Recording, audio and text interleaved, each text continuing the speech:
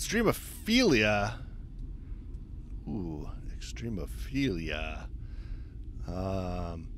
Scientists discover strange creatures under a half-mile of ice. Yeah, this has been happening a lot in this century. Everywhere scientists tend to poke, even in these little these places in Antarctica that they thought would be completely devoid of life because they're so extreme.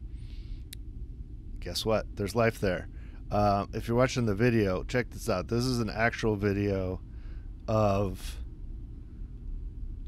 I mean, so cool. This camera going down this ice tunnel and emerging in the frigid water below, and then it lands on a rock.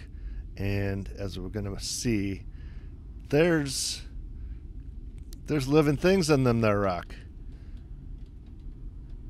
This video also simulates what a sperm sees when it's first born into the world. Okay, that was more visceral if you're looking at the video, I'm sure, than if you're listening. Okay, the video shows a descent through 3,000 feet of blue-green ice. It suddenly terminates. So basically they were drilling down through this ice shelf. Okay, I'm going to show you where it is. It's right on the edge of Antarctica. It's a shelf, not a lake or anything.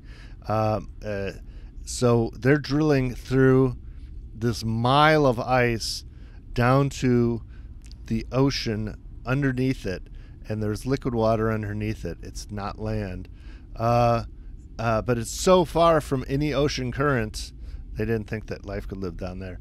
And lo, what happened was they drilled down and they hit a rock, and they're like, what the F? Why is there a rock here? So they put a camera down there, and they saw the rock. They said it was just our bad luck hitting a rock down there, because there's not a lot of rocks down there. But they hit the one rock on the sea floor. And look at these pictures. Look it up. If you're listening to the podcast, you can see stalked animals on the bottom left. These are little stalked animals on this rock, living off something attached to the rock. And on top right are sponges. This is 5 centimeters across, so this is like a centimeter long sponge living on this rock. Somehow, still getting sustenance from something. So how on earth could they be getting sustenance, it says here in this Wired article?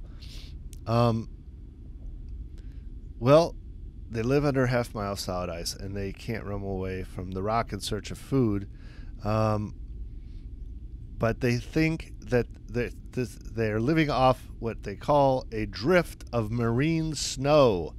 There's nothing that lives, there's no fish or seals or anything in this place. They're 390 to 930 miles away from any currents, like the active ocean. And usually animals that live near the current, there's something called marine snow, which is a drift of particles that are life, little pieces of flakes of dead animals that descend, or just general organic matter floating around. That's 300 to 900 miles away, but they think that there's just this little bit of marine snow that comes in horizontally instead of vertically. It doesn't fall from the top, but it sort of blows in from the side, and there's just enough organic matter that kind of rains down on this this little solitary rock hidden under the ice shelf to feed 3 sponges and 10 little stalks of something. They should fry these up. I wonder if they're that might be tasty. I just pulled this other article just for comparison because a couple years ago we reported on the Science Jerks podcast that Lake Vostok, which is actually a lake in on the mainland of Antarctica, found life under the surface. And this was pretty amazing because this lake is not connected to the ocean, and it's fully capped by ice, as you can see in this picture. If you're looking at the picture, you have a lake capped by ice. There's some geothermal activity underneath it that sort of heats the water under the ice, and behold, a bunch of little amoebas and bacteria and other things are living trapped under this lake forever, their whole lives. So this just goes to show, everywhere we look, there tends to be something living. And